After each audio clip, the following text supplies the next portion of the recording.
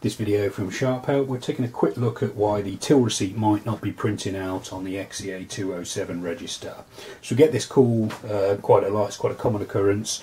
You'll be ringing a transaction through on the machine, subtotal, tendering off in the normal fashion, but you're not getting a till receipt printout. On this occasion it's because the receipt's actually switched off. You can tell this because you've got an R showing here.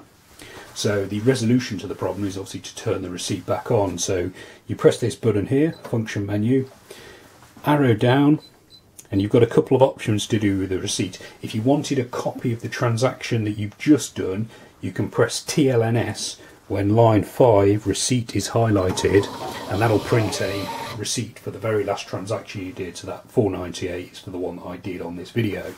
If you want to switch the receipt back on permanently, again you press function menu over here, you arrow to line 4 receipt SW, press TLNS, and if on is highlighted you press TLNS again, and you'll see that that R has disappeared.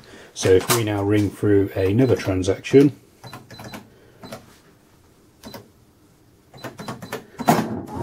we get a receipt printout as standard. For more information on using the XE-A207 and other Sharp cash registers, you can click on the video links appearing on screen now. You can subscribe to this YouTube channel, or you can visit sharphelp.co.uk for more. Thanks for watching.